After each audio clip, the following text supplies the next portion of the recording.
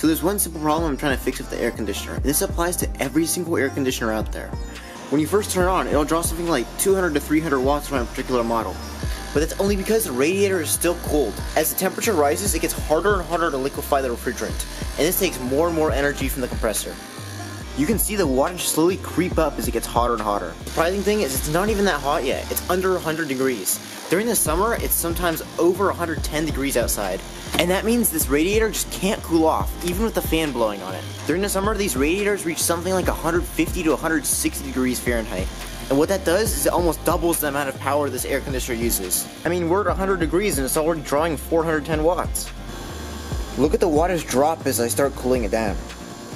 Watch the temperature as I spray some water on the radiator.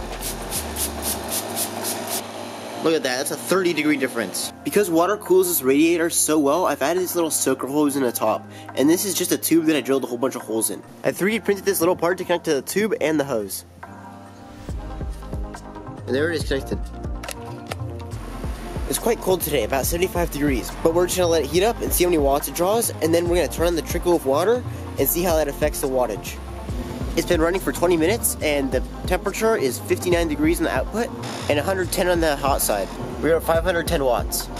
Let's turn on the water. We really don't need that much for it to cool it, so we just need a tiny little trickle.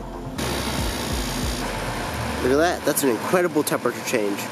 And because of the temperature change on the radiator, we're actually getting colder air out the output. This is awesome. Not to mention that our wattage dropped almost 150 watts. That is incredible. In a future video, I'll be making a mini split unit out of this air conditioner and water cooling with my pool, so stay tuned for that. I hope you liked the video, and I'll see you guys next time.